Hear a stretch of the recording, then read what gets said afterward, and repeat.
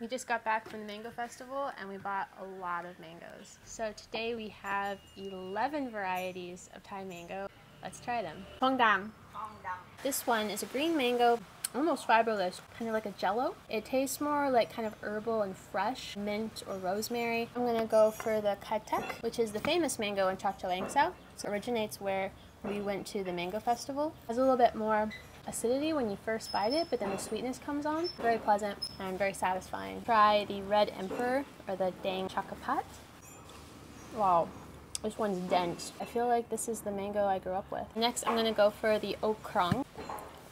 Oh, that's totally different. Really juicy, very strong aroma, a jade flower, and that smells really, really nice. It's the Karonthong, a really, really strong smell. Very sweet and a very unusual taste. I have the Dok Mai, and is the most famous mango in Thailand. It's very, very sweet, without any acidity at all, basically. I have the Ret, or the Rhinoceros, a much more fibrous texture. It's a little bit more sour and less sweet than the other ones. I actually really like the taste. Alright, so this is the Pimsen. It has a really bright flavor, like it very much kind of sparkles on your tongue. And kind of a caramelly taste. I really like this one. The last up is the Khiao Yai, and this is a huge mango. That is a really good mango.